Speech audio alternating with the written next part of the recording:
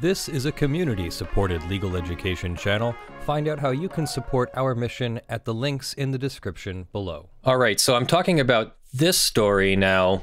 The EFF reports that the Attorney General of California has told ICANN to stop the private equity takeover of .org. We'll see if that's actually true or not. And there is an update here that's really important. On 4/20, ICANN has postponed its decision about the sale of .org until May 4th. And this letter may be why.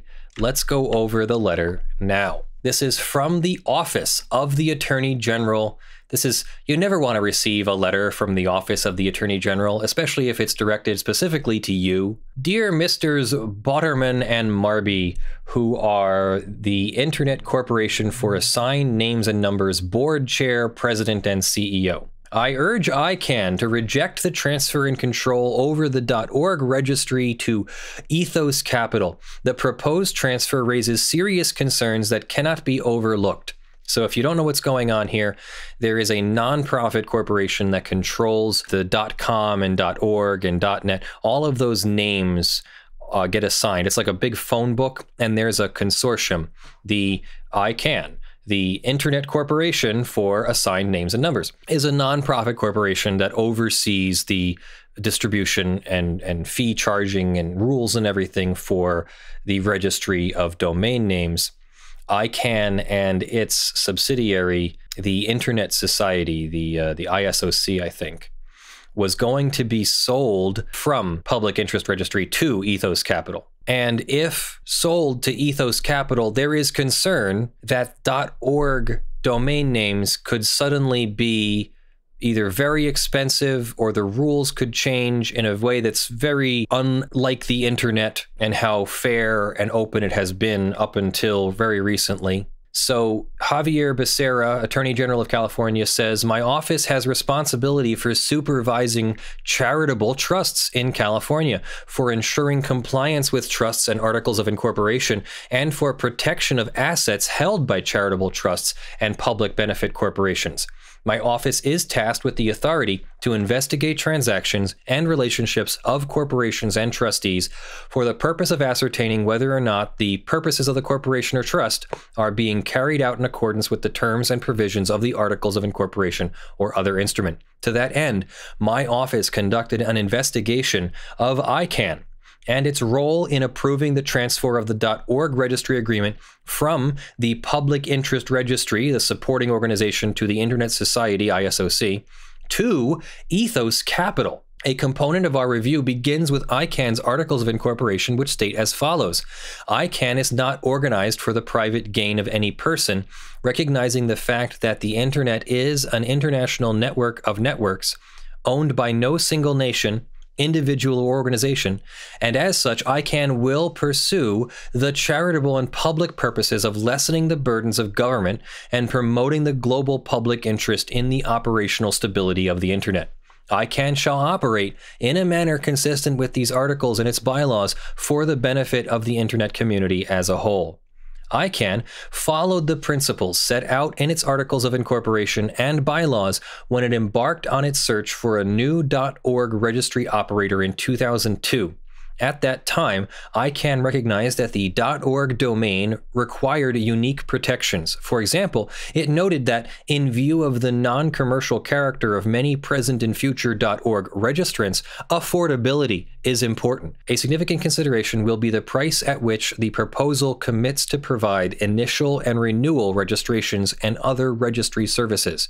Nearly 2 decades later, ICANN reaffirmed its view of the unique nature of the .org registry. Quote, when ISOC applied for and was awarded the right to manage .org in 2002, ISOC made commitments to the Internet community on how it would differentiate and uphold the unique purpose of the .org top-level domain.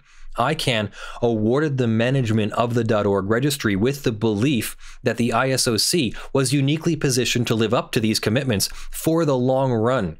These commitments have been maintained since that 2002 award. ICANN selected PIR as the registry operator for the .org top-level domain because of PIR's commitment to institute mechanisms for promoting the registry's operation in a manner that is responsive to the needs, concerns, and views of the non-commercial internet user community. If, as proposed, Ethos Capital is permitted to purchase PIR, it will no longer have the unique characteristics that ICANN valued at the time that it selected PIR as the nonprofit to be responsible for the .org registry. In effect, what is at stake is the transfer of the world's second largest registry to a for-profit private equity firm that, by design, exists to profit from millions of nonprofit and non-commercial organizations. Since news broke of the proposed sale of PIR and the transfer of the .org registry agreement to a private equity firm, numerous concerns have been raised from all corners of society, including ICANN's own at-large advisory committee. Soon thereafter, ICANN appropriately raised crucial questions seeking clarity on a range of issues, including information about the entities and individuals involved in the proposed sale. As discussed below, while PIR and Ethos Capital have responded to some of ICANN's inquiries and provided some of the information sought by ICANN, numerous issues remain unresolved. Further, Ethos Capital, ISOC, and PIR have refused to produce responses to many critical questions posted by the public and internet community. In light of these questions and the objectives stated in ICANN's Articles of Incorporation and Bylaws, as well as its longstanding commitment to an appreciation of the unique role of the .org registry, ICANN must exercise its authority to withhold approval. It sounds like the Attorney General is saying, don't approve this sale at all. Little is known about Ethos Capital and its multiple proposed subsidiaries, including PIR LLC, which will be converted from a nonprofit corporation into a for-profit corporation. Even less is known about how these for-profit corporate entities and private investors will operate their businesses. Without such information, it remains unclear how the .org registry and community will be impacted. The affected community includes 1,200 registrars, millions of registrants, and hundreds of millions of persons who rely on and engage with the .org domain across the globe every day. Given the lack of transparency regarding Ethos' future plans, approval of the transfer may place at risk the operational stability of the .org registry. PIR and Ethos have failed to respond to ICANN's questions regarding PIR's financial picture after the sale.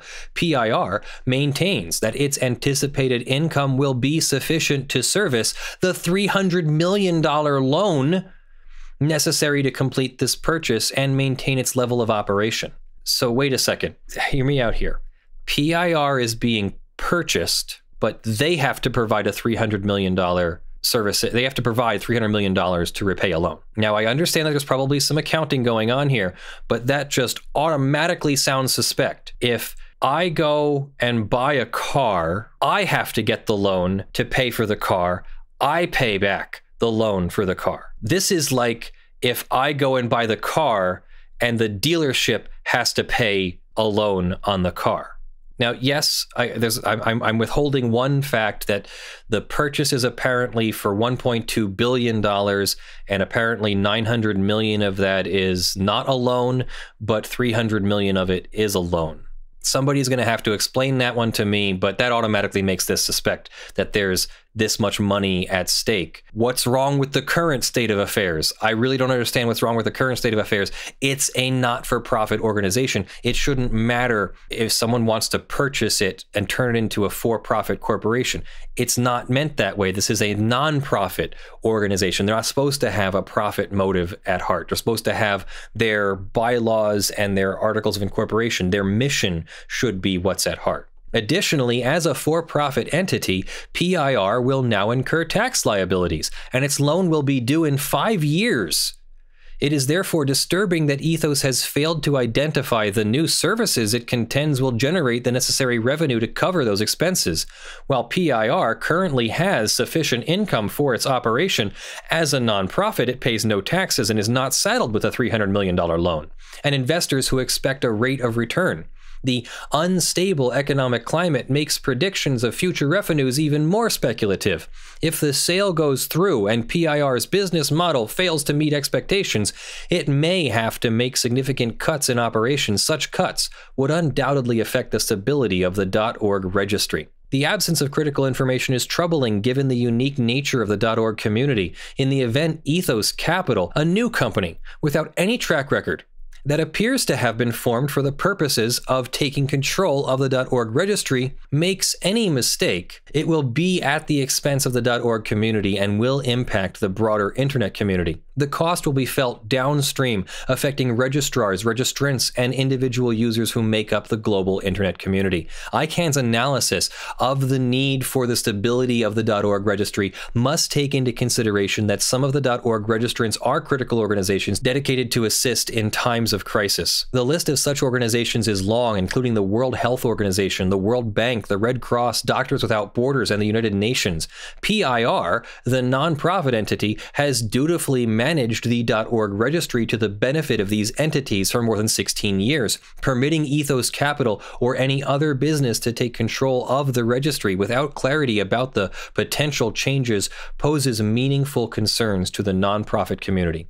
ISOC purports to support the internet, yet its actions, from the secretive nature of the transaction to actively seeking to transfer the .org registry to an unknown entity, are contrary to its mission and potentially disruptive to the same system it claims to champion and support. Assuming, for argument purposes, that Ethos Capital possesses ideas to improve PIR's financial health, it is unclear what prevents PIR and ISOC from engaging in improvements now.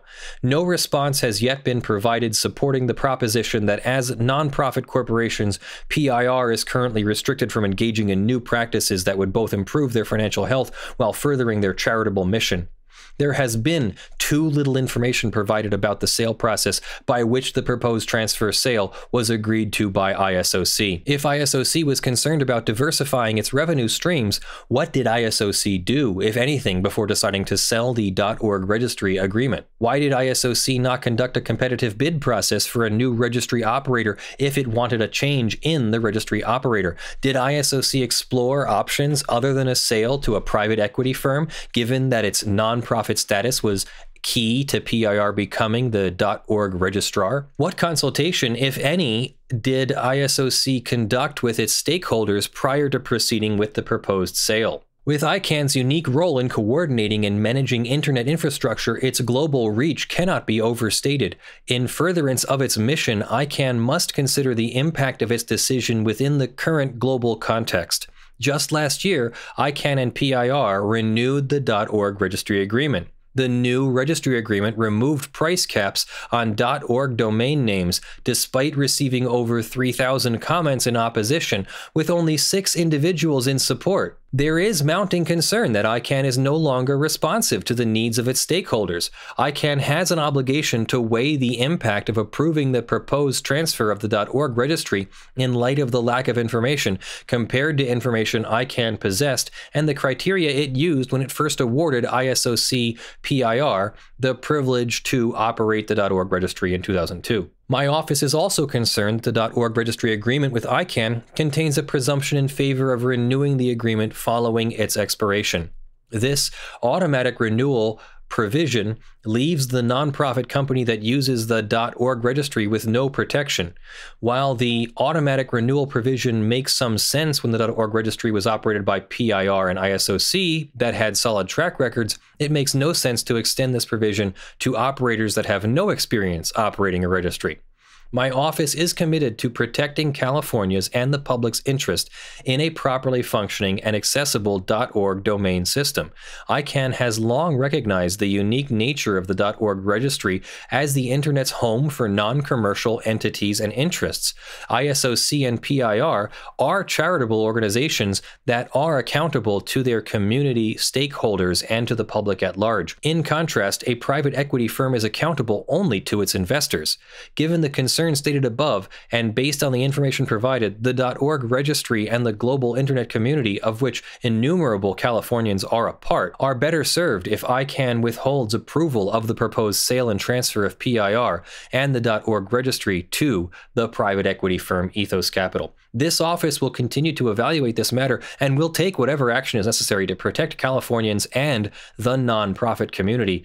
Sincerely, Javier Becerra, Attorney General of the state of California. So that's really interesting. I'm getting the impression that the Attorney General of California is very concerned that Ethos Capital has some ulterior motive separate from the fair adjudication and operation of the .org registry in a non-commercial matter. So let me know what you think in the comments below. It sounds like the vast majority of people are against the sale and transfer of the .org registry to a for-profit Ethos Capital. It's like an investors organization. It's a capital organization. It's a venture capital organization. It's not a company that is equipped to and set up for the operation of the .org registry, which we already have an organization that is set up to operate the .org registry,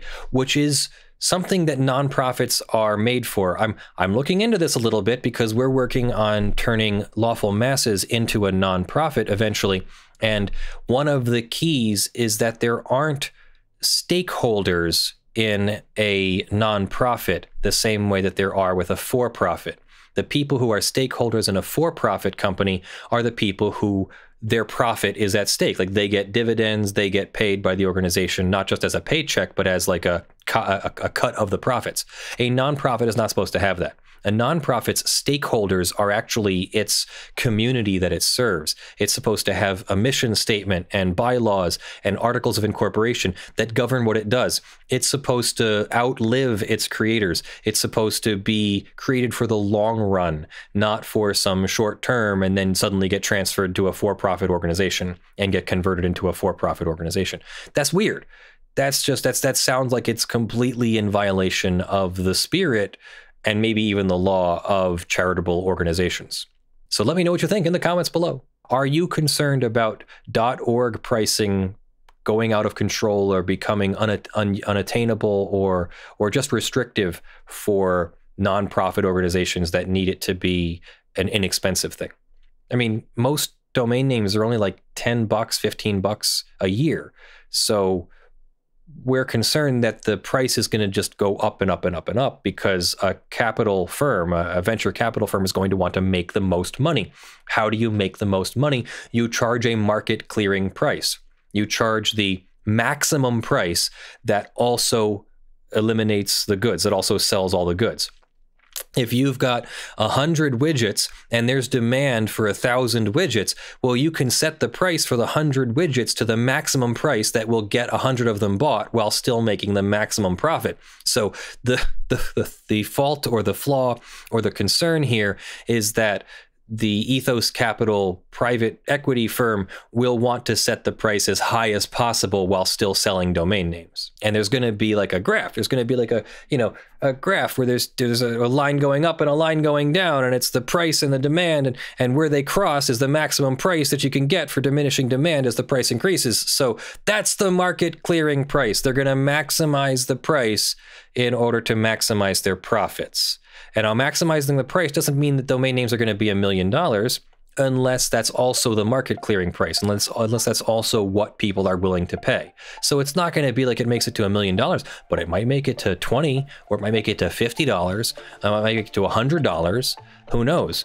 And as domain names get purchased more and more and more and more, then, well, they don't really control the price of the private sale of a domain name. So that's not really a concern here. It's more the initial sale of an unregistered domain name is what I believe is at stake here. But let me know if you have a disagreement or another perspective.